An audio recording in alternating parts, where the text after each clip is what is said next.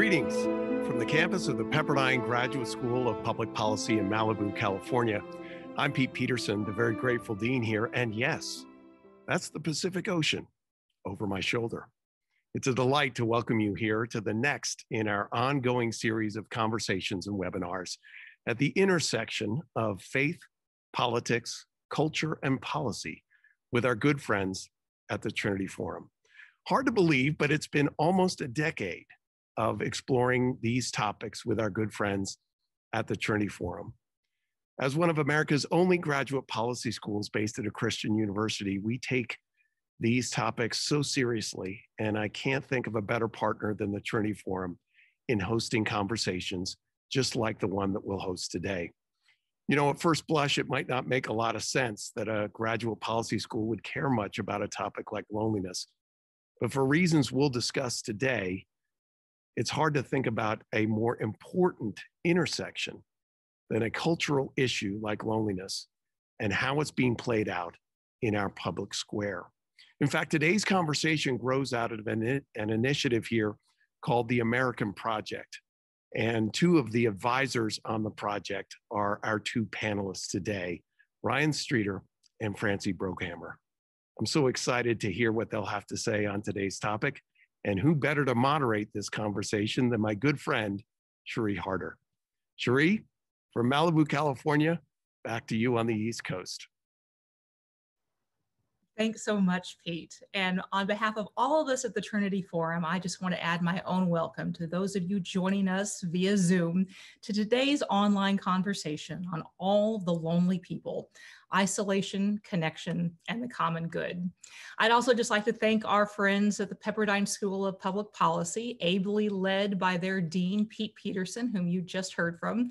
As Pete noted, this has been almost a decade of partnership between Trinity Forum and the Pepperdine School of Public Policy.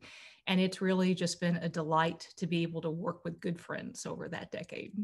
If you are one of those people who are joining us for the very first time, the Trinity Forum, we seek to provide a space and resources for leaders to engage the big questions of life in the context of faith, and to try to offer a space and resources to not only wrestle with those questions, but also come to better know the author of the answers. And one of the big questions that we'll engage today pertains to a rather unsettling paradox of our time: the fact that we have never been more virtually connected, but we are deeply, painfully, even lethally lonely. Some studies indicate that fully half of us report feeling lonely, rejected, and isolated, and that each succeeding generation reports being lonelier than the one before. Of course, loneliness by this definition is not merely a matter of solitary time or being alone. You know, as often solitude can actually be deeply enriching, spiritually, emotionally, even relationally rather. It is instead refers to the pain of being excluded, overlooked, disregarded, diminished, and alienated as a result. This pain is both destructive and disintegrating in individual lives, but also in civic life. Even before the onset of this isolating pandemic, loneliness and its attendant hardships contributed to a decline in life expectancy, a surge in suicides, more than a doubling of overdoses, and a spike in deaths of despair. Which leads us to ask, why is it in the midst of relative peace and prosperity, we are increasingly alienated, lonely, and depressed? Why has our loneliness grown along with opportunities for virtual connection? And how can we strengthen the ties that both ground us and grow us, that root us to a place and broaden our world? These are obviously big questions, and there's no easy answers. But both of our guests today have wrestled with these questions, both with vigor, but from different vantage points. As a doctor and medical researcher who cares for those afflicted with loneliness, as well as studies the phenomenon, and as a scholar and policy wonk who has studied the impact of loneliness on the body politic. And so it's a real pleasure to introduce our guests today, Ryan Streeter and Francie Broghammer. Ryan is the Director of Domestic Policies at the American Enterprise Institute, where he oversees research in technology, education, social capital formation, housing, poverty, and public opinion. He previously served as the Executive Director of the Center of Politics and Governance at UT Austin, as the Deputy Chief of Staff for then Governor Mike Pence, and as Special Assistant for Domestic Policy to President George W. Bush. He's also the author of 5 books, including Transforming Charity, Religion and the Public Sphere in the 21st Century, and The Soul of Civil Society, as well as writing widely for a variety of publications, including the Washington Post, Wall Street Journal, National Review, and many others. Joining him is Francie Broghammer. Francie is a doctor and the Chief Psychiatry Resident at the University of California at Irvine, where her academic interests encompass medical ethics, education, spirituality, and human flourishing. And her research focuses on suicide and social isolation. She also serves as a current Leonine Fellow, an American Psychiatric Association Leadership Fellow, a member of UC Irvine Medical's Ethics Committee, and a board member for Pepperdine University's American Project. Ryan and Francie, welcome. Great to see you. Thanks. Thanks for having us. Delighted to be here. Really glad to have you here. So we're just going to jump right in. And Francie, given that your research is on loneliness and you do a lot of clinical treatment of those who suffer with it, I want to start with you and simply ask you, what is going on? Why has there been such a rise of loneliness in the last few years? And what you see as some of the contributing factors? Good question, broad question. And I'm going to back it up just a little bit and specify it's not just the last couple of years. This is something we've actually seen going on for the last couple, like 20 years or so, I would say, really a sharp increase. And before we can answer some of those questions, I think it's really important we understand what loneliness is and what it is not. Loneliness is not in and of itself social isolation, which many of us have experienced more than we ever thought we would over the last year, right? Social isolation is an objective state. There are not people around you. But loneliness is the subjective feeling of being alone. You can feel alone in a crowded room, right? And so this is important that we highlight, because what happens when you start feeling that way is that not far from there is this inability to find meaning in your life and daily actions. Because if you don't feel related to people around you, we are relational beings. And so you don't understand how you fit into the bigger picture at play. And so once you start to lack that meaning in your life, very quickly your environment around you is perceived as toxic. And we see that there's worse health outcomes, both physically and mentally. And very quickly you can go from there to a state of what we call despair, essentially, which is suffering in the absence of meaning. And that can lead to things such as depression, suicide, drug overdoses. And so what is contributing to this is one of the things that you had asked. And it's manyfold. If there was a simple solution, I don't think we need to have an hour talking about this today. And I promise you an hour won't even scratch the surface. But in my research and my clinical work, I've come to appreciate that there's changes happening in every fiber of American life. Time we're spending at the dinner table with our kids, how much time our kids are spending with one another as they're growing up and going through their adolescence, how much time we're spending in church, or how much people even start to affiliate with a specific religion. Changes in employment patterns, right? Going maybe more towards a gig economy, or people seeing more turnover in the work that they're doing, relating with people in the workplace less. For every single person, these factors are going to factor in differently. What impacts your 13-year-old girl feeling alone is going to be very different from what impacts the 45-year-old gentleman who feels alone. But the reality is it's not a one-hit wonder, right? It's not like, oh, things just changed at school and I feel lonely. It's things are different at church, and things are different at home, and things are different at school, and things are different at work. And all of those things factor in to different degrees for different people. Thanks, Francie. Ryan, I'd love for you to jump in, because I know one of your research areas of focus has been social capital formation. And just to get your thoughts on what has been happening over the last couple of decades and how it might impact our perceived loneliness or isolation now. Yeah, and to build on what Francie was just saying, the experience of loneliness, of feeling disconnected from others, or having social needs that your current relational environment is not meeting is kind of where loneliness comes from. It's something that, despite its increase recently, as you talked about earlier, it's something that every generation has sort of struggled with. David Slater's Pursuit of Loneliness in 1971, or David Reisman wrote The Lonely Crowd in 1951. Both of them attributed the dislocation of modern life, the enemy, the social atomization driven by large-scale changes in our economy and social structures to be behind this kind of the sense that people have of being dislodged from a place of security into one of instability, which also can produce a kind of loneliness. So to put it in historical context, this is a perennial question that we wrestle with.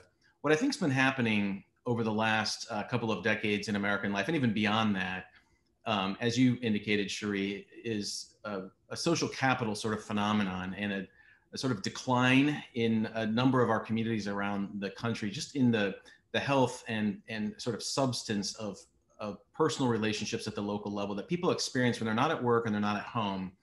When they're out and about and they're in their communities, whether that's in a formal structure like a church or just at a corner cafe where they meet their friends regularly. There have been a number of studies. We all know Bob Putnam's work from a couple of decades ago. There's been a lot of work since that time showing the shifting nature of civic engagement in America and social capital. And so what we've endeavored in our survey work at AEI to do is to not just invent new questions, but to recover some of these old survey questions, to do large national surveys and combine them, to ask the battery of questions that form a loneliness index, like the UCLA loneliness index, and some of the same questions that someone like Bob Putnam asked years ago on formal volunteering, civic membership, and then some more recent questions on just social relationships, more informal forms of social capital. We mash all those things together and we find, perhaps unsurprisingly, but I think quite convincingly, that when people are embedded in networks of real relationships, both formal and informal, and particularly when those are rooted in a house of faith and in a family, you see really low levels of attendant loneliness there. And so what I think is a big part of the story, which has not necessarily made it into the media narrative about loneliness over the last few years, is that you have a sort of magic equation of marriage, of membership, usually within a religious organization, but can be civic, and then just sufficient time in a community. And when you factor all those things together, even young people who are always the loneliest in a society, we're always lonely when we leave home and venture out on our own because we don't really know anybody. We're new at a community. We just took a job somewhere. It's not uncommon for young people to be lonely. They're always the loneliest ones. But when you look at relatively young people who are members, who are married, who've been in a place for at least 3 years, their levels of loneliness on average are about the same as people who are baby boomer age, who are a generation ahead of them. And so I think this body of work that we've seen kind of emerging over the last couple decades on the changing nature of social capital in America is very much related to this phenomenon of real and perceived loneliness in America. Thanks, Ryan. You mentioned Bob Putnam and his work Bowling Alone, where he found that actually membership, volunteerism, all these different sort of metrics of civic engagement were declining. But one of the sort of the counters to that at the time by several scholars was like, oh, there's probably going to be new ways that we're going to engage in a civic sense, in a relational sense. And one of those ways that was proposed is there's going to be so many new and rich forms of virtual engagement, even things like what we're doing right now. But one of the things I wanted to ask really both of you about, but starting with you, Francie, is in some ways, it seems like virtual engagement has not panned out to be quite what we hoped in terms of forging relationships and staving off senses of alienation and loneliness. And in particular, I wanted you to comment on a study I had read recently. You probably know far more about it than I do, that looked at teenage girls and depression. And it found that basically between 2010, which is right around the time that more people had smartphones than not in America, between 2010 and 2015, depression for teenage girls grew 50%, within a 5-year period. That there was something, and that not only that, but that the more time people spent on social media, the more likely they were to report feeling lonely or alienated or depressed. So what is it? Why has our social media failed to be that new form of kind of rich social capital and relational incubation. And why is it that we are more lonely when we seem to be more connected? Good question. And it's, again, very nuanced because it depends on how we use technology as a means of engagement, right? It's one thing to spend 3 hours alone in your bed scrolling through saying, oh, I don't quite look like that, or I can't match this achievement. It's a very different thing to get together with a small group of maybe like-minded people, have a very thorough, in-depth conversation, catch up on people's lives. How are your kids doing, right? So it's not just social media all bad, because it does depend on how we use it and how often we use it and in which ways we're using it. There's actually a fair amount of research showing that it's kind of a baby bear's porridge type of a phenomena. If you can use kind of the right amount, the right frequency, you find that it actually can be supplementary and helpful as a means of helping, especially virtual employees, feel more connected. But if it's being used too much or too little or not quite in the right way, we're not able to achieve that same end. So, but with regards to teenage girls in particular, because this is a topic that always comes up, it's one of the groups that we've seen the highest spike in suicide rate in over the last 10 to 20 years here. And everyone goes, oh, it must be social media, right? What about social media? And the thing we have to realize, especially with young girls, because we don't quite see it the same in young boys in the same way, is young women tend to internalize, right? When they are experiencing distress, which is why following a divorce, a young girl might keep to herself, spend less time with her friends, spend more time in her bedroom, things like that. Whereas a young boy might be more likely to act out at school, get in trouble for getting in fights, things like that. So young girls are more likely to internalize. And what are they internalizing? They're internalizing, maybe you're not good enough, right? Maybe you can't match up when it comes to looking this way or this specific type of accomplishment. A story comes to mind of a patient I saw last year in our emergency room, actually. She was 13 years old and she was coming in with suicidal ideation. And I spent some time getting to know her and, she, what's contributing? Where did this come from? And she said, Dr. Broghammer, I've never had these thoughts before in my life, but I recently switched to a new school and a couple people there started an Instagram that was titled, Becky Should Kill Herself. And within a number of hours, really, it had hundreds and hundreds of followers. And she's like, if all of these people feel this way, maybe it's something I should be considering. What did I do that was wrong, right? And we have to realize that it's this, being an adolescent is complex to begin with. And then we're factoring in the distance that comes from social media engagement, right? You can be mean to someone and not have to directly deal with the look on their face and the feeling that invokes within you. And that allows people to interact in a way that's less human than they did before, right? And this is one thing when it happens to a 29 or a 35-year-old who has a fully formed prefrontal cortex and can kind of navigate all the nuances of this. It's a very, very different thing when it happens to a 13 or 14-year-old girl who is more likely to internalize, doesn't have that prefrontal cortex, and is really going through this period of maturation. So yes, the statistic you cited is absolutely correct. There is a direct correlation between, especially for adolescents, time spent on social media and adverse mental health outcomes. There was recently the 2020 Cigna study that was released showed that heavy social media users, which was defined as 2 hours or more on social media per day, 74% of them met criteria for being lonely. Just a year prior to that, it had been remarkably lower, where there wasn't really a significant difference between light users and heavy users. And by the study actually was conducted in 2019, released in 2020. By the time it was released in 2020, there was actually a 20 percentage point difference between heavy social media users being lonely. It was about 74%, and light social media users being lonely, which came in at about 54%. So very, very direct correlation there. Wow. Ryan, what are you seeing in terms of social capital formation regarding the use of social media? Yeah, I mean, I think that it's, like Francie said, it's not the medium itself that's the problem. It certainly enables some of the worst of us and can bring out, can put us in a situation where we're not engaged in meaningful relationships over here because we're spending an inordinate amount of time on social media. But the medium itself is not necessarily the problem. And we all grew up with our mothers telling us not to get in strangers' cars. And then when the internet was invented, we were told not to meet people in person that we met on the internet. But then we started using the internet to meet strangers and get in their cars. And we all do that fairly safely, and it's not a problem.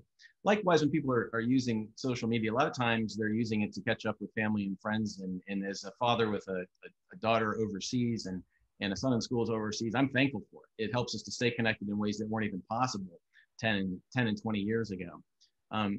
I think what's important to distinguish here is that it's really what you bring with you into your social media life that makes all the difference. And young people just haven't had enough time to develop those networks and relationships over time that provide a certain kind of purpose in their lives. Often they haven't.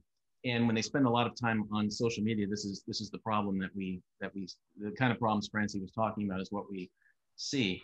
What I'd like to pivot to just a little bit in this is the kind of the role of politics and political ideology, and the more performative our politics becomes, and that role in lonely adults' lives. I mean, once we move into adulthood, a significant percentage of people use their digital media to consume either politics itself or the ideological sort of content of the things that their tribe is kind of into. And one of the things that really jumped out in our survey research, which we didn't go looking for, but was especially interesting, was that when we ask those traditional membership questions, like Bob Putnam all taught us to look at, do you volunteer at a charity? Are you a member of a veterans club or a sports group or a church?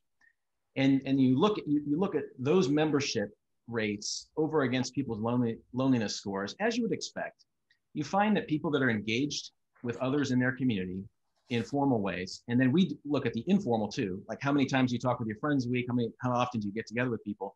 Unsurprisingly, people who are involved in their communities are less lonely than the national average. There's one exception, and that is the people whose only form of civic engagement is politics. So people who say that they only volunteer in political activities, and then we ask a whole bunch of questions about that. Do you display campaign literature? Have you tried to get people to vote? Do you go around telling people who to vote for? Do you have bumper stickers, these sorts of things? Do you give money to candidates? The people who outperform everyone else in that category are among the loneliest people in the country. Now, I don't know if our politics is just hollowing out our souls or it's just attracting lonely people these days. I'm not exactly sure what's going on. It's some combination probably of both, but it jumps out in a really, really noticeable way. And so when you look at young adults whose only outlet is political activity when it comes to their volunteer activities, they're about 7 times more likely to say they're often lonely than young adults whose main engagement is at their church or at a local charity or some other type of civic organization locally. So that there's something about the humanity of being involved in the lives of others in physical ways, in ways that unite you in a purpose, just like you experience when you're involved together in some kind of club or at church, that really has a profound effect on us. Much of our political engagement today is sort of disembodied. We spend a lot of time liking, retweeting, organizing through these media, and it's something that you express less in the way that you would in a true community sort of context. That's probably what's going on here. We don't have a good way of measuring which types of political engagement is sort of in person and what isn't, but it's very clear that this aspect of our lives right now is having a really kind of deleterious effect on our overall spiritual, moral, and emotional well-being, and it expresses itself in this loneliness factor. So I think there's something to the kind of relationship between our digital lives and our political ideologies, which is producing something that's new, something that didn't really exist a generation ago, and so we're trying to understand it now, really for the first time. Thanks, Ryan. I'm so glad you brought that up, and there's so much to ask there, because it really is remarkable that political involvement of all the measures of civic engagement would be the one that's not positively correlated with reduced loneliness, sort of richer friendships and relationality. And one of the things I wanted to ask you is, another thing, a trend we've seen over the last few years is that in many ways, our political identities are waxing and other forms of self-identification are actually waning in some ways, that we're becoming more political creatures and that actually our political identities are sort of eclipsing in importance some of our others, at least according to survey data. And so I wanted to ask you what impact you see that sort of playing out, and what the implications of that are for the future. And then relatedly, I kind of wanted to ask you about something that your friend and colleague Arthur Brooks said that when he had interviewed with us, where he talked about sort of the increasing juxtaposition of political involvement, in a form form of contempt that essentially what is kind of binding our political tribes is less a shared sense of love and common purpose and more a shared sense of antipathy for others. Is there something about bonds of antipathy that are inherently far less conducive to friendship and relationship than bonds of shared affection or purpose? Yeah, great question. There's a lot in there as well. I mean, you think about just the difference between being in an automobile and walking down the sidewalk, right? I mean, we all say and do things, or I do. You probably don't, Sheree, but you know, when I'm behind the wheel of a car, that I would never say to someone who cut me off by walking out of the store in front of me onto the sidewalk, right? You add one layer of impersonality between you and another person, and you behave a bit differently. And what our political lives have sort of turned into through the intermediation of digital technology is a kind of a performative environment where we yell the loudest to people who already kind of agree with us, and it makes it very easy to kind of turn your opponent into another, into someone who's just, they're not a part of your tribe. And that's really the only way I think you can explain the rise in animosity in our political lives in America. It's intertwined entirely with this ability to live kind of in our digital enclaves, because the differences now between now and in the 1970s, when you ask people those questions like you and others have asked over time about whether it would be a problem if one of your kids came home dating someone who was of a different political party. I mean, it's gotten so divided now in ways that it wasn't back then. It really is hard to explain outside of this particular phenomenon. What I would say is, you know, going back over many, many years, I mean, George Orwell wrote about this. You can find this all the way back to the Scottish Enlightenment writers in the 1700s. There's something about ideology in our politics that really, really gets people energized.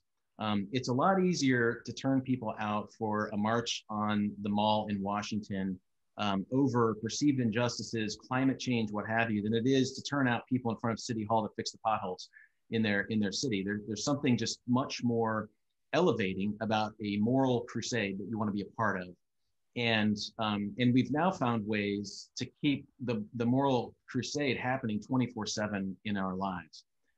What I would say is part of the reason my colleagues and I at AEI decided to launch some of these large national surveys is we had a hunch that there's more going on in people's lives than just politics, despite the fact that we get most animated about what's happening within our ideological perspective of the world.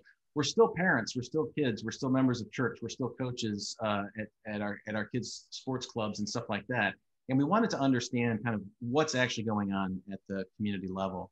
And I think that's where the hope for us is. I don't exactly know how to remedy the political problem. Arthur wrote a book about it. We should probably just all go back and read Arthur's book that you mentioned. And he writes about this a lot. But trying to change that dynamic in our politics, which, as my colleague Yuval Levin has written, is we've turned our institutions into performative platforms, trying to reverse that so that they become these places again through which we exercise our duties and through which our character and judgment is shaped. That's a huge task. But one place that we can start, for those of us who care to at least begin at the local level, is to look at what else is going on. Because what we found is that, you know, there are very real community dynamics in this country which are facilitated by the kinds of communities in which we live, the numbers of organizations in which you can be involved, even the way communities are designed that help people bump into one another. That is really where these animosities fall away. So to that part of your question, I mean, when people are side by side, even if their politics would drive them apart, if they were talking to each other on Twitter, they'd be at each other's throats. They're now standing on the sideline of their kids' soccer game, talking about whether the new math curriculum that Ms. Johnson just introduced is better than the old one, and what to do about the fact that neither of them is happy and their kids aren't learning. That's where most of our lives happen. We need to talk about it more. We need to cover it more. We need to write about it more. And we need to probably encourage, especially younger people, to be involved there more.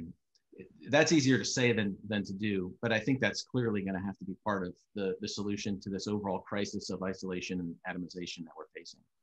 That's great. I want to push into what we can do just a little bit more. And Francie, as you as you said quite rightly, we have barely sort of scratched the surface of this. But before we turn to audience questions, we are about to enter sort of a period of reset. At this point, I think it's nearly 20% of Americans are vaccinated. Over the next few months, we will probably start gradually getting out more, returning to work, returning to socializing.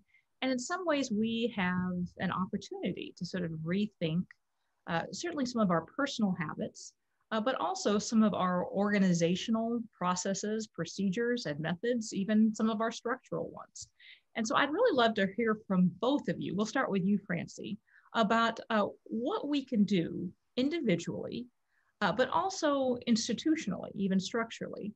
And I want to particularly ask about the church as well, and that the church has always been sort of the trellis on which the vine of community grows, not because it's trying to be a community activist, but because since our mission is to love God, love others, it's intensely and intrinsically relational.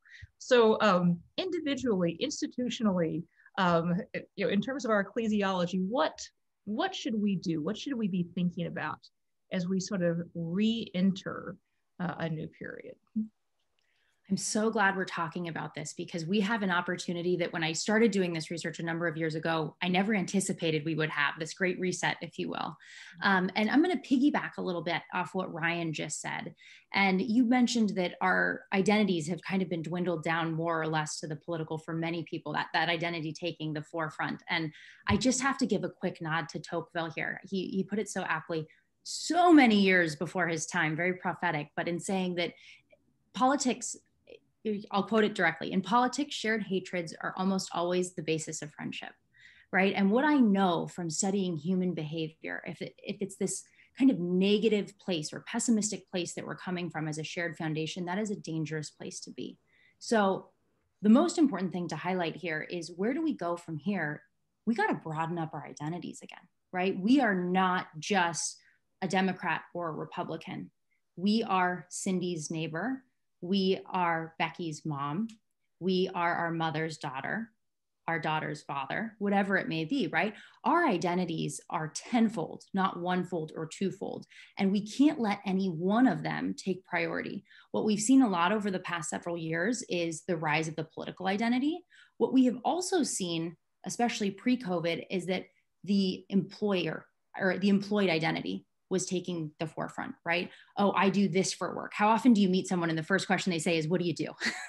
Right? So we can kind of figure out where people fit. And what we've seen during COVID is people had a big sigh of relief early on when they said, oh my gosh, work was infiltrating the home, but home had not infiltrated work in an equivalent way. And there was something very humanizing about seeing your CEO's child crawl across their lap in the middle of a company-wide meeting, right? And so we need to recognize that our steps moving forward are not just, okay, what policy can we have in place here or there, but our call, both on an individual and a broader level, are to recognize we are multifaceted beings, right? And that means, and I'll quote a really great statistic here. It's one of my favorites because I think it highlights a point. Your risk of suicide is directly correlates with how well you know your neighbor 2 doors down. And it's not that that neighbor themselves will potentially save your life if you overdosed on medication, but it says something about how invested and ingrained you are in the community around you. So yeah, it's volunteering in your kid's school. It's spending time ushering and helping people park at church. It's, instead of just the political hobbyism and the quick Twitter post, it's maybe getting out and going to your local meeting to talk about the new city ordinances, et cetera, right? We are talking not necessarily about politics, but about association and local engagement. And that is what we are all called to do. And that starts on a very, very individual level. I would argue as small, quote unquote, as spending more time at the dinner table with your kids, asking them about their day. That is the first and the most important school that we have in our country, right? On a broader level, where do we go with our organizations from here? We're seeing data coming out that most people, when they're saying, okay, when I transition back to work, what is important to me? Well, I don't like being 100% isolated, right? Being home and only having technology as a means of communication isn't ideal, but there's something about the flexibility that I have that allows me to drop the kids off at soccer or attend a webinar in the middle of the day and catch up later if I need to. That's very freeing and allows me to feel more dynamic and multifaceted as an individual. And so we're seeing a strong preference arise for flex scheduling, right? Giving people this freedom to use different parts of their identity in different ways throughout the day. And I think that that's something, if we use that as a key concept, recognizing that we're not just employees 40 hours a week, 60 hours a week, 80 hours a week, but we also hold these other identities. And how can we protect space for those that will that will keep us on the right path as we make decisions about how to best move forward as we reopen? That's great. Ryan? Well, now that Francie mentioned de Tocqueville, I can't not pile on there. And, I would just add that, one of the things that's interesting when you go back and read him was his observation that Americans, when he was walking around in the 1830s, were individualistic and materialistic. He was concerned about this aspect of what he was seeing in America. He said that, Americans, they'll build a house and won't even get the roof on it before they sell it. They're always eager for gain. They're pushing themselves forward. They're materialistic. They believe in the individual. And in many ways, his whole description of the civic life of America was his way of showing that this is a really important way to counter that or channel it. Or it's not that individualism is bad. It's that when you live within a real community, it gets channeled in the right ways. The energies of productivity are helpful rather than destructive. And of course, he observed that religion in America was a key part of that. And so we're fond of quoting him because he helps us understand what the fundamentals of a really healthy public square are. And in his case, in the New England towns, those were real places with an actual church and other stores and shops and places where people met together and solved problems. And so to get to your question, Cherie, about the church, I think we're at a point in the United States where religious leaders across the country should really be asking this fundamental question again about what the church's responsibility is to the public square, kind of its own public theology of involvement again.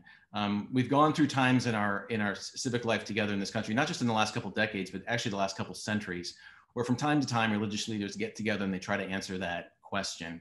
And I think we're at a point where we really need to do that. What does it actually mean for a church to own some piece of the public square where they are, rather than becoming vehicles to try to own the political opposition, which unfortunately has been happening, I think, all too often.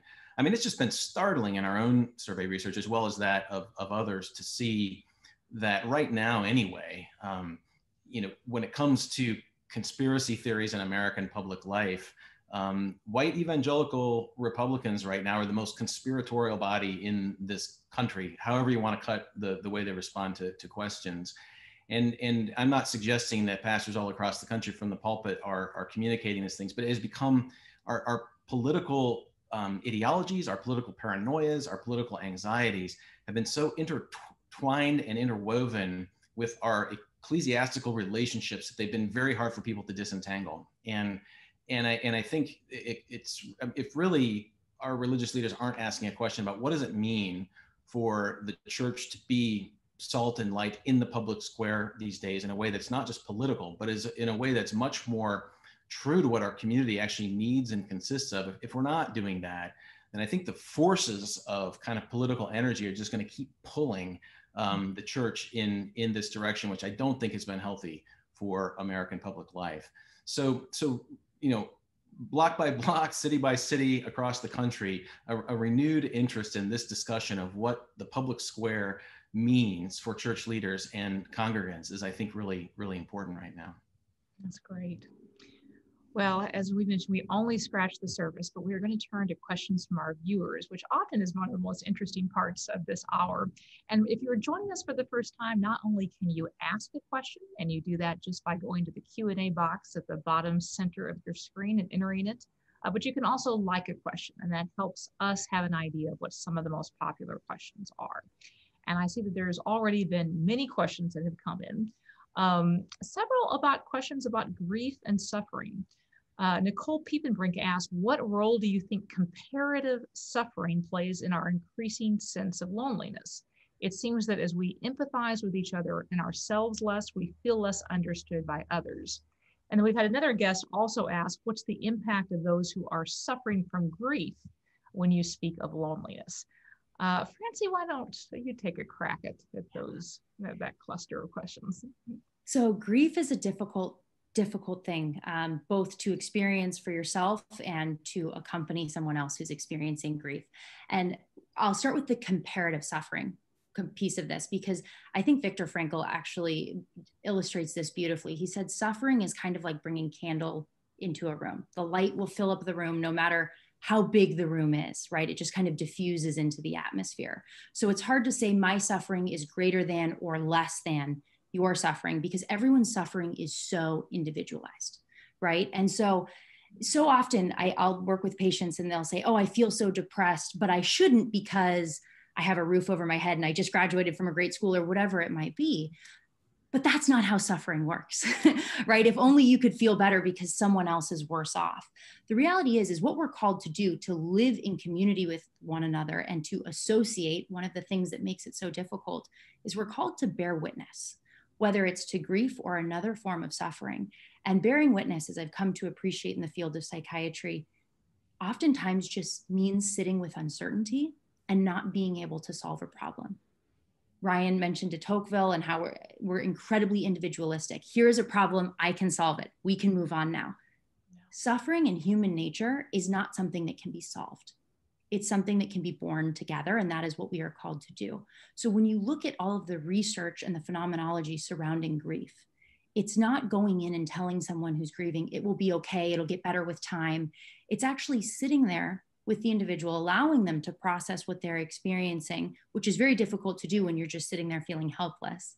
And with time, as people begin to process the grief that they're going through, they will actually lead themselves to seeing these are the good things around me, right? If you have someone whose spouse dies unexpectedly and all the neighbors are coming out of the woodworks and saying, look how great your kids are, that they're here to support you. That doesn't do anything. Actually, in some ways, it can make the suffering worse for that person because they think I should feel better than I do.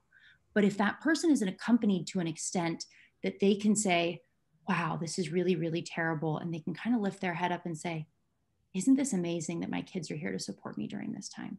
There's something very healing in that process, but it has to be come to individually, which means we cannot rush it. We cannot give people that solution. When we talk about the art and the importance of association, we're really talking about accompanying during difficult times. That's great. So we also have several questions about the role of the church and communities of faith. And Ryan, I think I'll direct this one your way. Chris Marlink asked, how might people of faith connect with those who are absolutely hungry for community, but have a deep suspicion or a wound related to faith? It seems that the growth of the nuns, that is people with no religious affiliation, has a lot to do with the growth of those who struggle to re-engage with the church. They want community, but there's a lot of baggage for them. And then relatedly, Ann Scherer asked, what can the church do to help young people who are the loneliest, especially since young people are leaving the church at the fastest rate? Yeah, wow. Well, I think that one really important thing to note is that there are a lot of very sociable people out there who are also lonely, who are disconnected from their communities. They may not look like it, but they are. And so I think there's an opportunity to essentially create environments for people that may not want to darken the door of a church just yet, but are kind of hungry to be with others, even in informal social settings, and to use that as a way at the community level just to build relationships with people. I mean, we've found that there are people who actually report very high levels of engagement with friends, with people in their community, but they also register really high on our loneliness index. And when we break America into 4 groups, we have people that are not engaged civically, who also are not engaged socially very much. And then we have people that are engaged civically, but not socially. That'd be like the condominium president, the person that the neighborhood busybody who goes around and tells everyone what to do, but no one really thinks has any friends. And then there's the people who are really not engaged civically, but they're very engaged socially. This is a big group. There are people who really are not part of formal structures of volunteering, membership associations, but they're very sociable. They get together with a lot of people. They have a lot of friends. They connect with a lot of people. You can't make you cannot make the assumption that this group of people is also not lonely. There are a lot of people who they're seeking outlets to fill their social needs because that's all that they really know how to do to deal with this kind of lingering loneliness that they have. It's only when you add on membership or engagement within organizations or associations in your community that you see people sort of fully flourish. People that are really sociable and engaged in their communities a lot, who aren't lonely, still aren't as happy in the various ways we measure happiness as those who are very sociable and also members, right? And so I think there's a lot of opportunity to build on people's professional networks, to bring people together around common purposes like their professions or vocations or common interests in the community, and rely on them to invite their friends who just keep showing up at the bar after work on Fridays when they all get together at the corner pub or whatever, when we can do that again in normal times, and to use sort of sociability indicators to bring people in. Now, I know that doesn't answer the question about people who are not sociable, but for starters, I think that's an important place to begin. There are a lot of people out there who are engaging with people in social settings because they don't really know what else to do. They're trying to fill that void. And that's a pretty good indicator that those are people that you want to try to at least welcome first into the fold. Yeah. We've also just received quite a few personal questions. I'm going to bundle a few of those as well and direct those to you, Francie. Kathy Comp asked, what can I do as a grandmother to help a teen girl who is depressed? At the other end of sort of the age spectrum, David Hodgen asked, what are effective ways to address loneliness in senior citizens, often living alone or living on their own for a long time? And then relatedly, Indra Klein asked, any thoughts on caregivers, whether within a family, a circle of friends, or community, and loneliness? Great questions. And what you just did is highlighted some of the key demographics of people who are most likely to experience loneliness, therefore despair, maybe depression and other adverse outcomes. So we're talking about young kids, we know are more lonely. People, caregivers, including homemakers, tend to be a little bit more lonely, as well as those on both ends of the socioeconomic status, especially the low end. I saw one question earlier from a CEO saying that I think CEOs are the loneliest people I've met, and there's data to support that. Entry-level employees are lonely, as well as C-suite executives, because there's just fewer people to relate to. So I get similar questions to this a lot. How do I make a difference? And the answer to this is not simple. It's not straightforward, because the answer is very slowly, right? People, when they're suffering, especially when we talk about mental health, it's difficult to talk about. The disease itself will prevent you from wanting to reach out, right? If you have stomach cancer and you're not feeling well, the first thing you want to do is go to the doctor and feel better. If you're depressed and having thoughts about maybe wanting to take your own life, the last thing you want to go do is talk to a stranger or let someone inside and let them know about what you're experiencing. So we have to realize that when people suffer in this way, whether it be from loneliness or depression, imagine that there's a brick wall around them, if you will.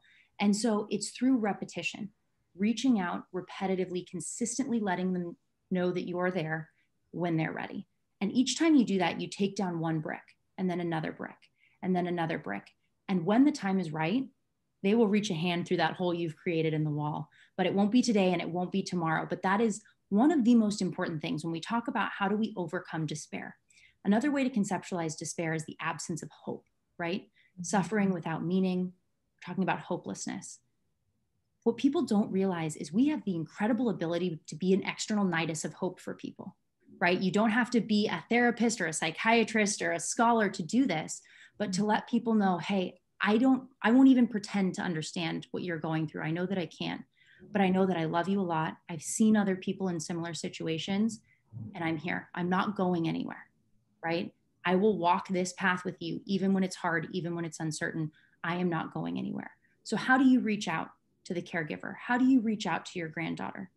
Consistently, one day at a time, week over week, month over month. And I promise you, when they're ready and when the time is right, you will be one of the first people they come to because you have become that source of hope and light for them. That's great.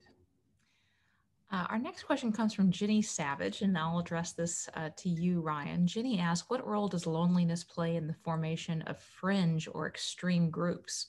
And are there any studies that look at the long-term relief or lack of relief that those groups provide from loneliness?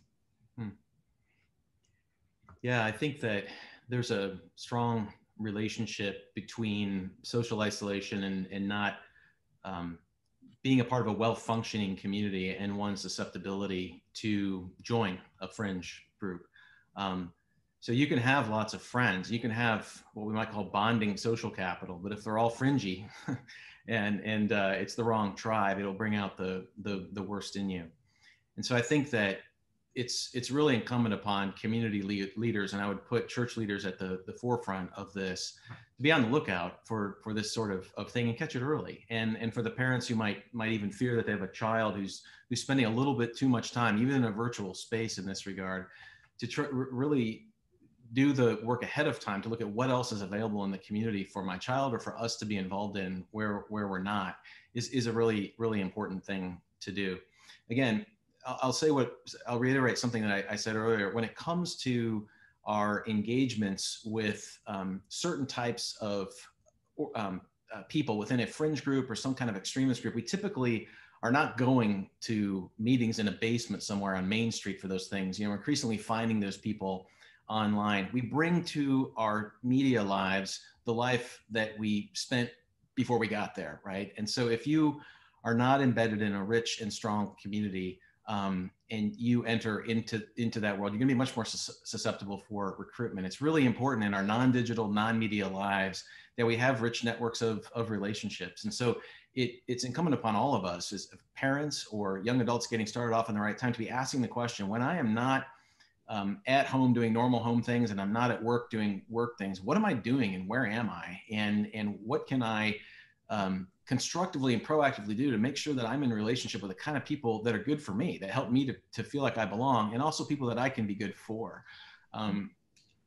Too many of us, and I would include myself in this, go through life reacting to all of the things around us instead of being really intentional about that question.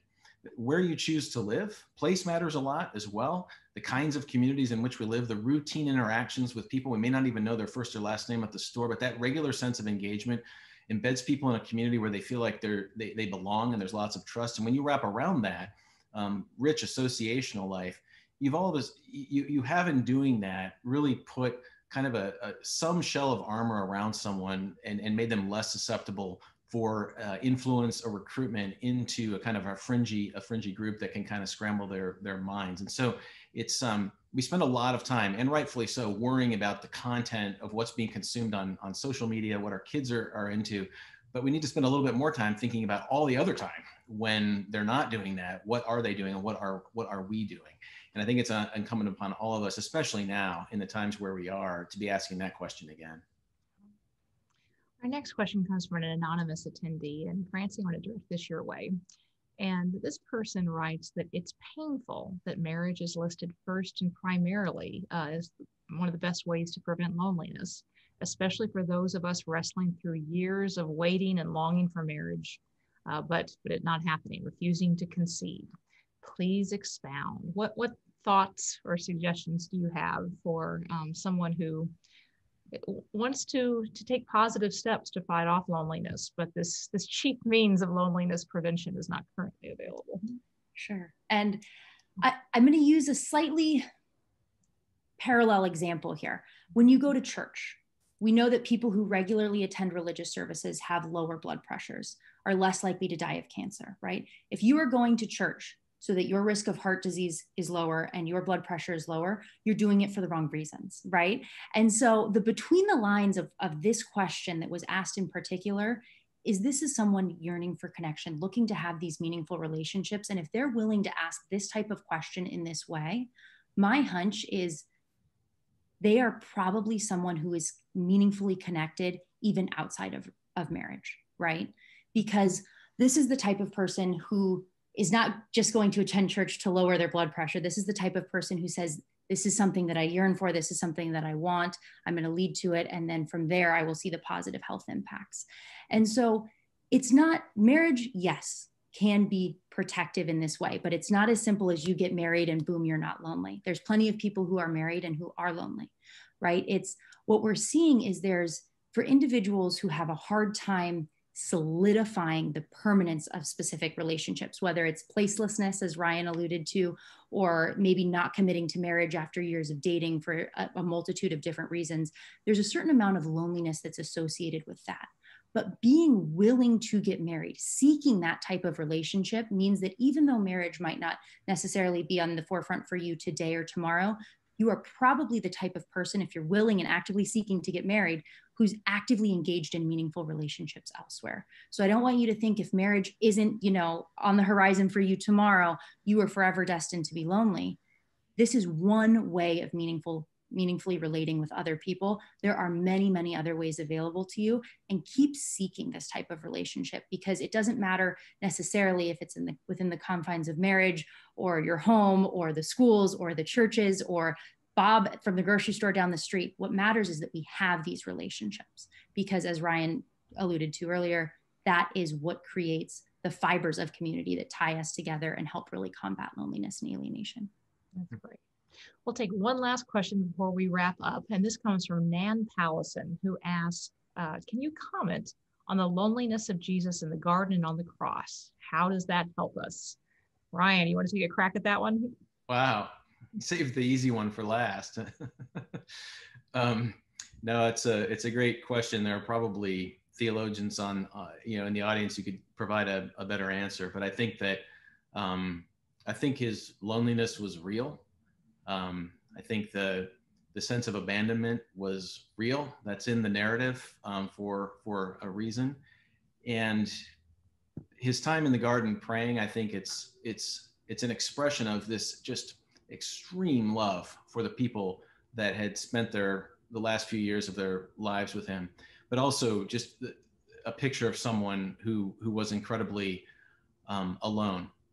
But I think also what we know from the work that we've done is that when someone has a really deep sense of purpose, and when that sense of purpose is transcendent, and that sense of purpose is rooted in something eternal, it creates all kinds of other really good things. And it creates a sense of direction and belonging that you really can't replace with anything else. And so I think the loneliness was real in Jesus's case. I think that the pain that of never being completely understood was a real thing. And yet he's also a picture for all of us about what the highest purpose can actually do in someone's life, so that you will know that you're never totally alone, even when today you feel like you are. And I think, just piggybacking on something Francie was talking about earlier, when we make commitments to others, when we're in relationships where we don't just spend time with people who make us feel welcome, but people to whom we have pledged something, and we're with them over time, it has tremendous effects on who we are. It reduces loneliness, yes, but it also increases your happiness, your sense of purpose, your sense of belonging, and your ability to kind of bless those people around you. And so on the marriage question that Francie was talking about, we've seen that people who live together, who cohabit, really their loneliness levels are similar to those who are single. There's something about the marriage commitment itself that seems material there.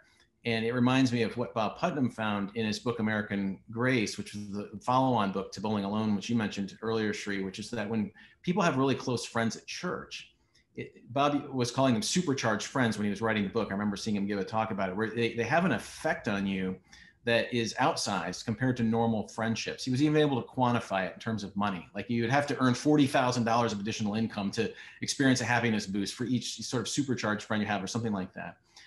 And my point here is that in that kind of relationship, you're not just showing up at meetings. You've made a commitment to be a part of a community and to be part of people. And there's something in that act of committing which really matters. And there's no better picture of what commitment to others ultimately can yield and do than the picture of Jesus in the garden and on the cross. And in that commitment, being able to overcome all of the pain that comes with the loneliness of being cast out, being misunderstood, and being ostracized. Yes, I'm so glad that Ryan had the last comment that he did, because I was thinking a lot about the last word and I didn't want to miss this opportunity. And I think what we've been pointing to for the last hour, but maybe not explicitly said, is that it's not just the importance of being in community and associating with one another, but it's taking that one step further and finding the meaning that comes from that. And so I actually want to share with you a quote from Viktor Frankl that I think summarizes this far better than I could myself. A man who becomes conscious of the responsibility he bears toward a human being who affectionately waits for him, or to an unfinished work, will never be able to throw away his life.